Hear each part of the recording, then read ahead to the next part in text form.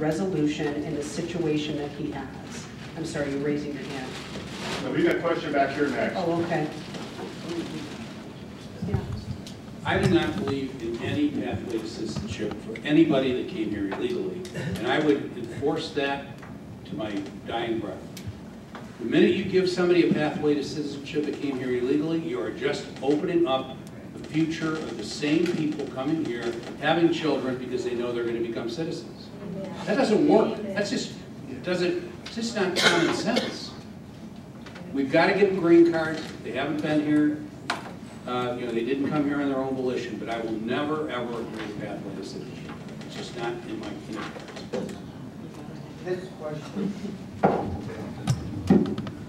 This question is mostly addressed to Nathan. How's Mary Taylor feel about assembling governors of 35% to hold a convention to get the power away from the government and back to the states? So I've only heard Mary answer that question one time, and that basically her answer is there's a lot of activity on the George Soros side to actually try and also generate that effort of the Convention of States. That's right. So she said, I'm not sure was her answer, and I want to understand it more before I commit. And honestly, I'm 5 weeks in. I've been boning up on the state budget, but I haven't checked that one out yet. So I'm not trying to dodge it, I just don't know. But that's what I heard her say, is I want a lot more information to make sure before we start tampering with our U.S. Constitution. Now that said, I was on the board of the Alliance Defending Freedom for 7 years. The Alliance Defending Freedom is kind of the chief global legal organization fighting against the ACLU to defend religious freedom, life, and family. And the head of ADF is now Michael Ferris, who was leading the Convention of States before that. Michael hasn't talked to me about it either, but I do know someone to call if we really need to get into it once we're governor and lieutenant governor. So we would check it out thoroughly for sure, sir.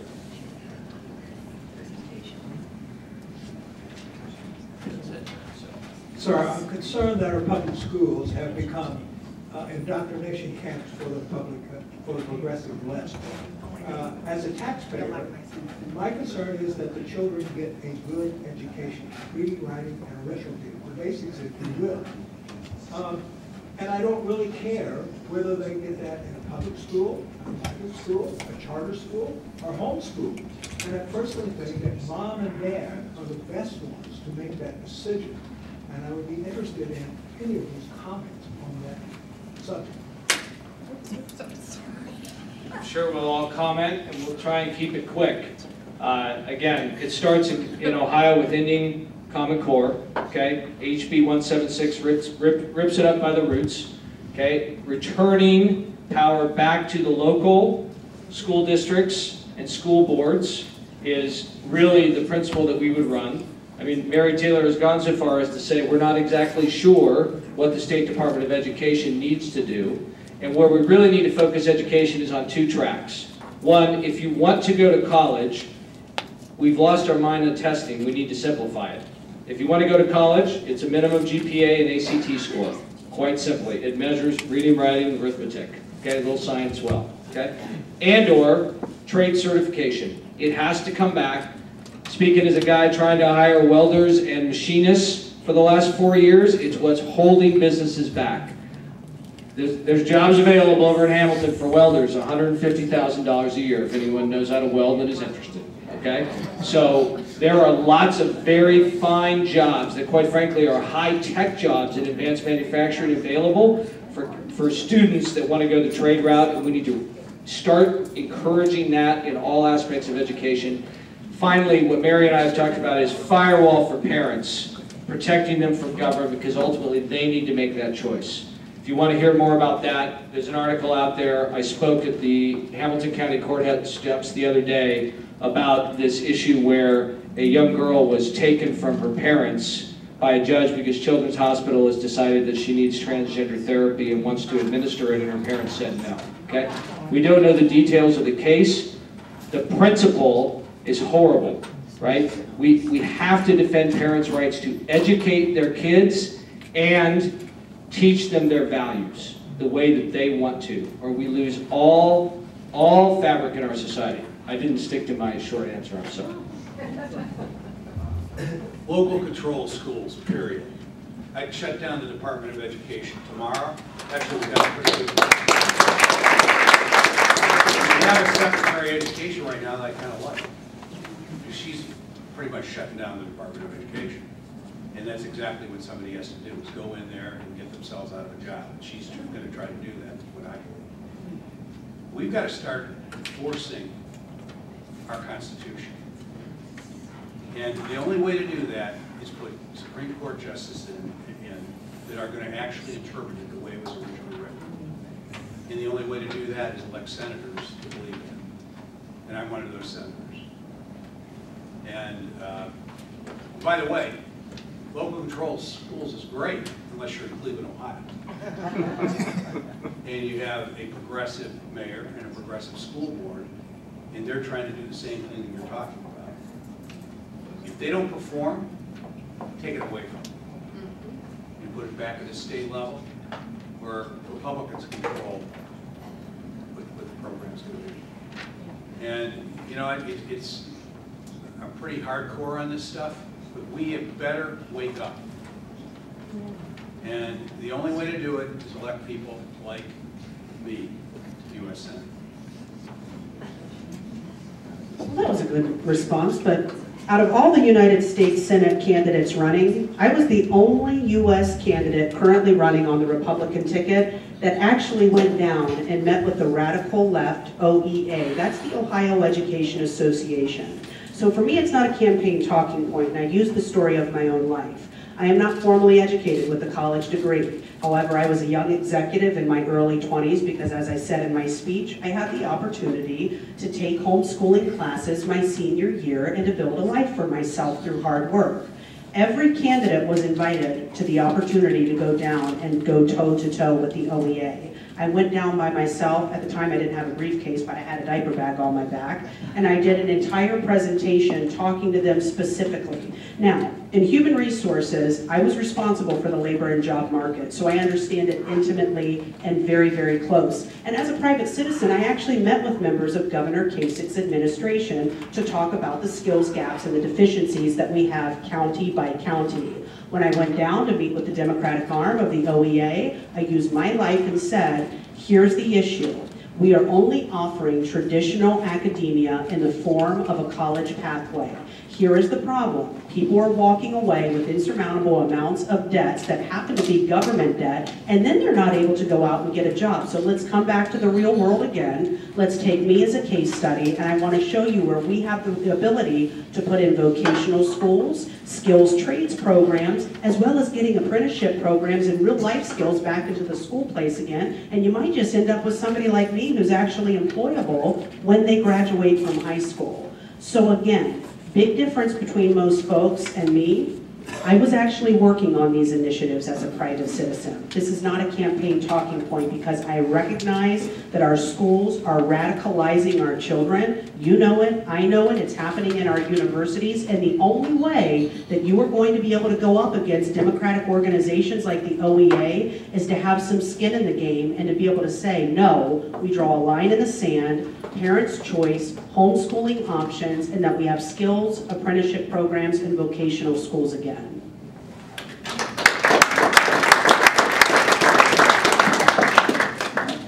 Well, let me go one step further. Teachers' unions are controlling our schools. And a lot of the leftist stuff that they're learning is being pushed by these people. You know, we probably don't have a lot of pictures of Franklin Delano Roosevelt on our walls. He wasn't a conservative. But even he didn't believe in the existence of public unions. We're about to have a Supreme Court ruling that may indeed have some effect on that. But I can tell you this, I would want somebody that I would vote on going to the Supreme Court that would vote for the elimination of public unions. How can somebody that's working for the government, that's going to fund the people that are going to give them raises and allow them to do what they want, in business, that would be a conflict of interest and would be unacceptable, but not for the public unions.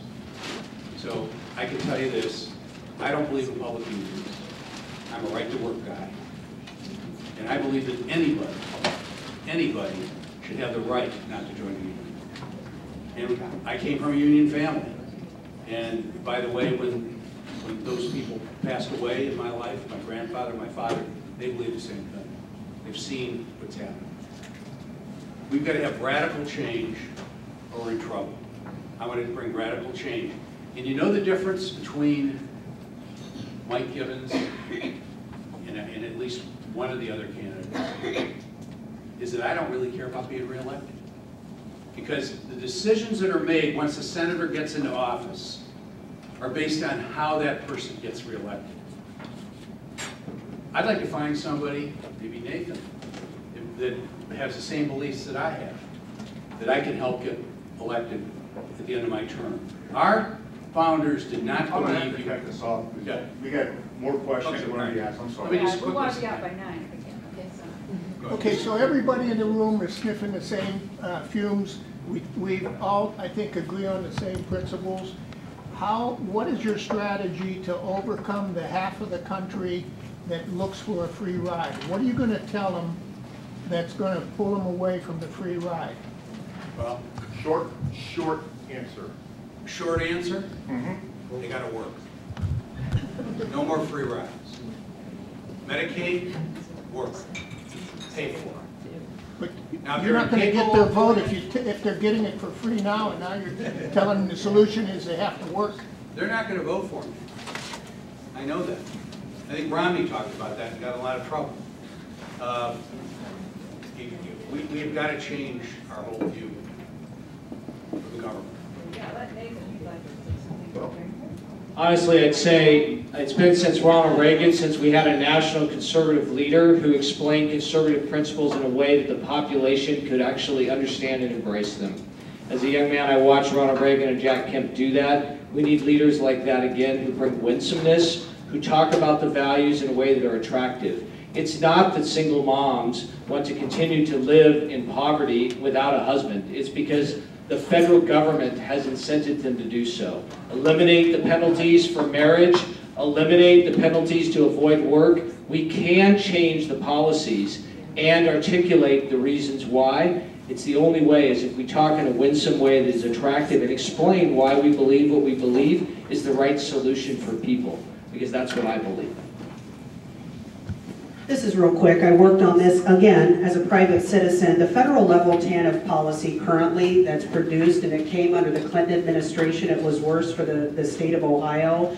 That is the policy that dictates our state's effectiveness. So I've already met with the governor's administration. I met with the head of Medicaid, and I met with the head of Job and Family Services. I prepared a 16-page document for them with real case studies with my business and what we were seeing trending in the private sector as to why people wouldn't increase their hours over 20 hours per week. And it's because the entitlement systems have become far too advantageous. The first thing that came out of the governor's administration when I sat down after giving them a 16-page document is, she said to me, I just want you to know you're not crazy. It's the federal level TANF policy that dictates the state's effectiveness. Bills have been introduced by multiple members in the House. You do not have the appropriate people in the Senate getting behind those bills to actually make change. Put somebody like me who's actually sat in a welfare office and understands the programs in and out, not just because I'm running for the United States Senate, and we'll get these things back in check again and get the bills produced and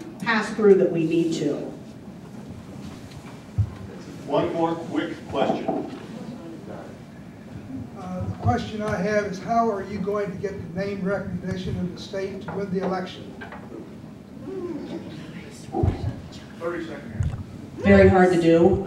We are very strategic with our commercial media ad buys, and we've been extremely effective at how we are getting across the state. We're doing events like this. I'm sure Mike is the same way. You just keep pushing, and then the good folks that are in this room, you're going to tell your friends, and their friends are going to tell their friends. So between that and fundraising for commercial media ad buys. I'm going to spend a boatload of money. There's no other way to do it. Our answer is you. Tell your friends who Mike DeWine is, remind them, tell them about Mary Taylor. Mary Taylor's got pretty good name ID, not as good as Mike DeWine, but with your help, there's only 825,000 people who are going to vote in this Republican primary. Mike DeWine and John Huston can spend all their money buying eyeballs at a cost of $20 million when they run it across Ohio, and we're going to narrowcast through you, through digital ads, and through very targeted TV against the folks like you who are going to turn out and make the difference in this primary. Please help us.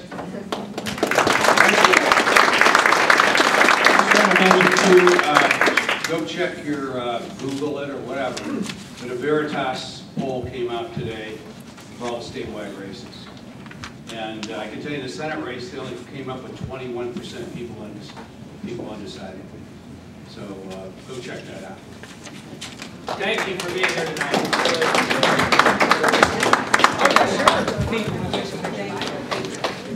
Great slate of candidates. Thank you.